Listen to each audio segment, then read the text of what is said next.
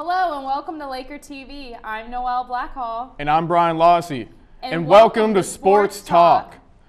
Mercyhurst men's soccer stayed alive in their hunt for the regular season championship with a 3-0 win over Seton Hill this past Wednesday afternoon. The Elements couldn't keep the Lakers down as they played in the rain and the howling winds. The first half of the game was scoreless as the players are getting pushed around by the treacherous playing conditions. But in the 58th minute of the match, Tom Dirks of the Lakers was finally able to beat Seton Hill's goalkeeper to take a 1-0 lead. 16 minutes later, Dirks connected with a sprinting Van Horn to put the Lakers up 2-0.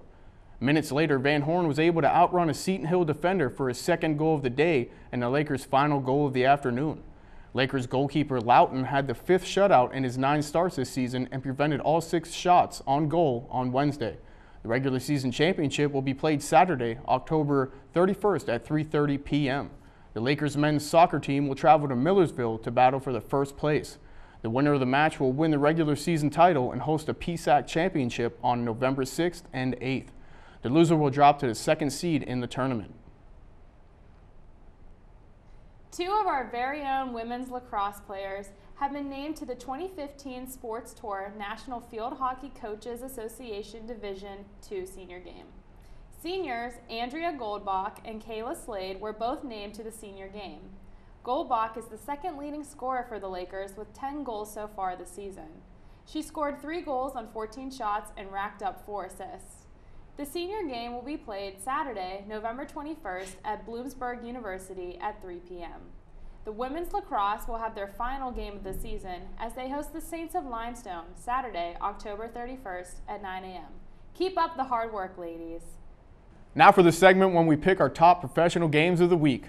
Pick 'em! All right, the first game we're going to start with this week is the Bengals at the Steelers. Now, Noel, who do you have in this game? Well, as a Pittsburgh native, I'm all about the Steelers, but I think I'm going to have to give it to the Bengals. The Bengals, eh? Well, I'm also going to have to pick the Bengals, and a couple of reasons. I think Big Ben is coming back from an injury. He could be a little rusty. The Bengals like to capitalize on interceptions, return for touchdowns, and Andy Dalton, the Red Rifle, is on fire. And with all those talented players around him, I mean, they got to win. All right, the second game, we're going to go ahead with the Cardinals at the Browns. Now, who you got in this game? Well, I'm guessing that this is going to be the biggest blowout that we're going to see this week, but Again, going to have to go with the Cardinals, but they have to pull together that offense if they want to beat the Browns this week. No, I absolutely agree again. The Browns, their quarterback is also coming off an injury. The Cardinals are on fire. The Browns are dead last at run defense, and Chris Johnson is just going to go crazy. He's probably going to 150 yards, I'm guessing. I agree 100%. And then our last game we're going to do the Broncos at the Packers.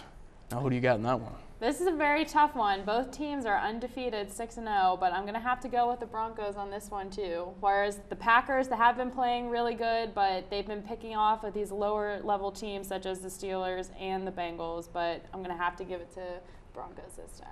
Broncos. Well, I'm going to have to flip you on this one. I'm going to have to go with the Packers this week. Now, both teams are coming off a bye, and I feel it's going to be a really strong defensive outing. It's going to be a low-scoring game, but I do think that you can't really root against Aaron Rodgers. I mean, Peyton Manning's not Peyton Manning anymore, and I just don't think that he's going to be able to pull it out. But this is the first time that they're meeting each other in 2 years, and it's the first time since Peyton's gone to the Broncos, so we're going to have to figure it out. Well, it's going to be a great Sunday night game. You should definitely tune in for that. I'm calling that the game of the week.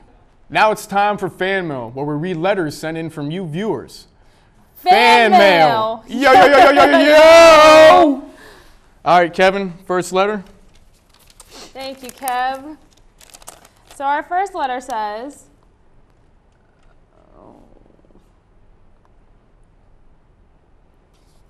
sorry, it's a little technical difficulty in reading. Just a little Give bit us a minute. on, but generally the question is asking, what do you think of the Cubs' loss?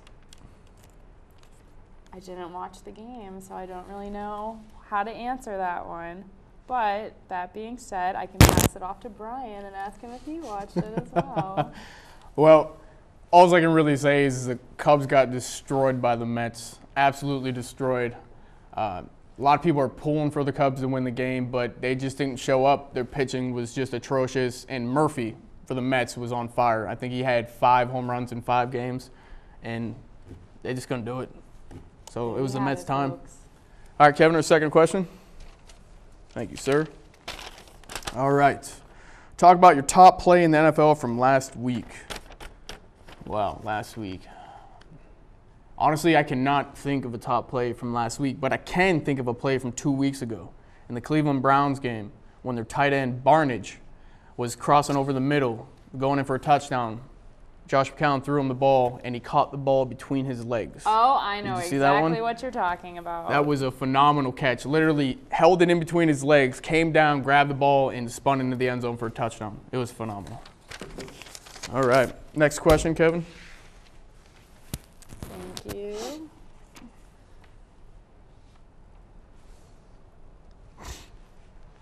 What do you predict the results would be in the future for the Mercyhurst football team? Well, this week is their last home game. They'll be playing Seton Hill, which they have a pretty high advantage of beating this week. But I don't believe that they're going to make it to the playoffs this year. But if they do win, it'll be a great last game for the home season. Other than that, they're going to be on a good road to finish off the season. Hey, as they always say, there's always next year, right? Very true. All right, it appears we are all out of questions. We really appreciate you tuning in, and we hope to see you next week, right? That's right. I'm Noel Blackhall. And I'm Bryan Lossie. Have a great night.